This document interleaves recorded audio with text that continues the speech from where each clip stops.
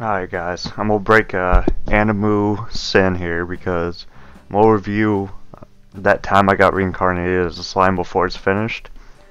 Because I really like this anime, and the episode today just inspired me more because like every episode they do something, it evolves, the show evolves, and like the arcs get, in my opinion, it just gets better and better as the show goes. And if they disprove me and it becomes like an overlord where I really liked at the start and then some crazy stuff happens that makes me completely detest anime, I'll correct it in a later video, but I just kind of want to talk about why. I'm assuming most people are already watching this anime, I hope anyways, but if you're choosing not to because it looks like a very generic isekai anime, give it a chance. This is all I'm trying to convince you to do because this is my favorite isekai so far. Granted, I'm kind of jumping the gun, but it's got like 20, I think it just did the 20th or 21st episode, which is, that's a decent amount for an isekai. Some go a little bit longer, but usually it's like a 26 episode kind of thing, at least for a season. So things I really like about this show is that Rimuru, there's very mature subject matter in this anime, and sometimes it's a little bit hard to catch because this is like a lighthearted, drawn, and it seems like it's usually lighthearted, but some of the content is super mature. And I'm not going to spoil you, I try to avoid spoilers in these anime reviews unless something really upsets me, like the Overlord thing, and then I'll put it in the title if it's a spoiler containing kind of episode. But I just want to talk about like the plot and mechanics of the show that I really like. So Rimuru takes everything very seriously, and he's a very relatable character because he doesn't always go for like the happy kind of like resolve everything thing. He goes for like what is best for relationships between him and the other characters in the show.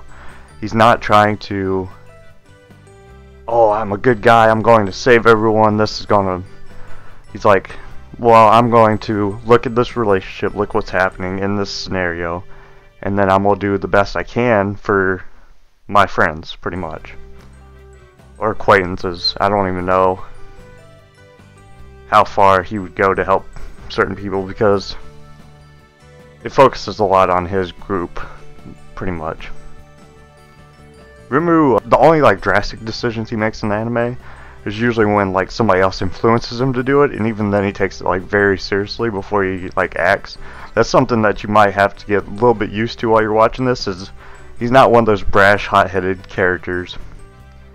But he's also not just a straight up freaking jerk like Ainz was. That bothers me to this day because I really like the show. Because the thing is, with an isekai anime like this, where it's somebody from a regular world getting sent to a fantasy world or joining it or whatnot, for people like me or people that grew up like me, your dream is this fantasy world kind of thing. Life's boring.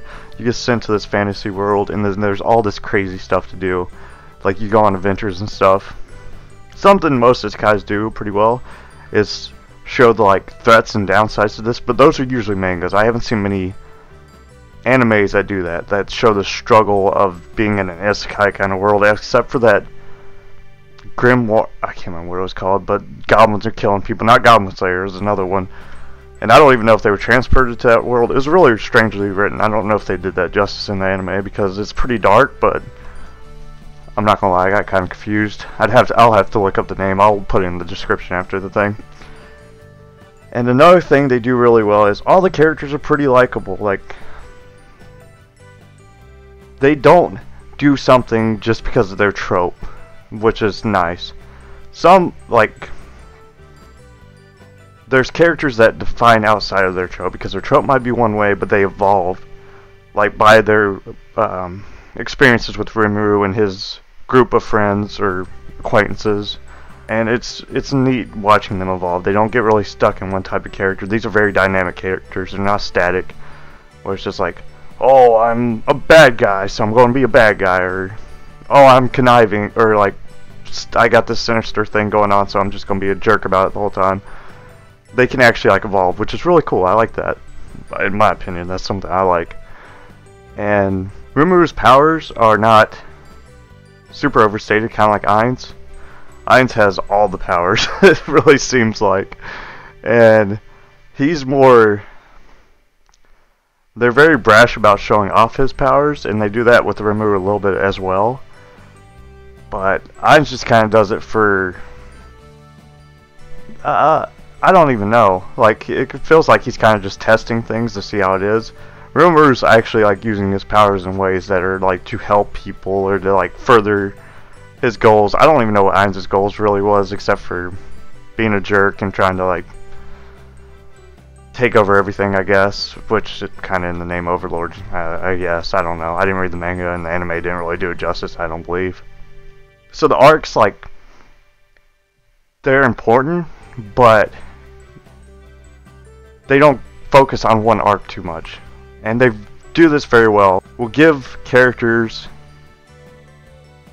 something to do. Like, characters, they will keep them relevant. Like, Gapta is like a really good example, because he's that generic weak character, but they're always doing something to like evolve. The characters in this show are very dynamic. That is one thing that you will really like about the show, is that they're dynamic. But give it a chance. It's not that lighthearted. It looks very lighthearted by the way it's drawn and certain things, but it has very mature scenes, and they're handled in a very mature way. It's not just the cliche kind of answer to a lot of these questions. It's answered in a way where you can kind of relate to the character. You can see what he was thinking when he did this, and it might be sad, but it makes sense. Like, you can relate to it. It's not just some crazy crap like where I'm not spoiling it. If you want to know what I didn't like about Overlord, just watch that video. So I don't want to spoil it. I'm gonna try to edit out those and everything, because I've never really edited the anime review kind of thing. I'm gonna work on that, because I've kind of learned through my gaming series. But thanks for watching as always. Tell me, if you don't mind, if you got time, tell me what you like about the anime. Because I know I probably missed a lot of things, because I'm kind of ad-libbing this, because I'm not feeling too good, and I was just kind of thinking about it and I couldn't sleep. So I wanted to talk about it. And if this goes south, because I'm not going to read the manga, I started the manga before the anime came out, which was kind of neat, because I usually don't read manga. But if it goes south, I'll make another video trying to correct everything I said here. I'll be like, oh, I like this, and then it went but yeah. Also, if you haven't already, check out Dororo. That's an older anime they just remade. It is awesome. I love that crap. It is so good. Oh, the last episode with the Spider Woman, I'm not going to spoil it, but it was great. I did not see that coming. It was awesome. Watch that. Watch it if you would. That's a good show. There's another one that came out this season, Mob Psycho Season 2. So, I like Mob Psycho Season 1, but that really felt like it was just like them showing how OP Mob was, and like comparing the psychic power levels.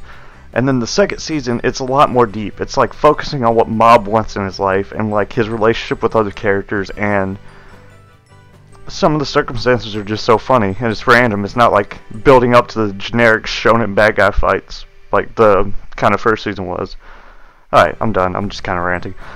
Thanks for watching as always. Please like and subscribe. Bye!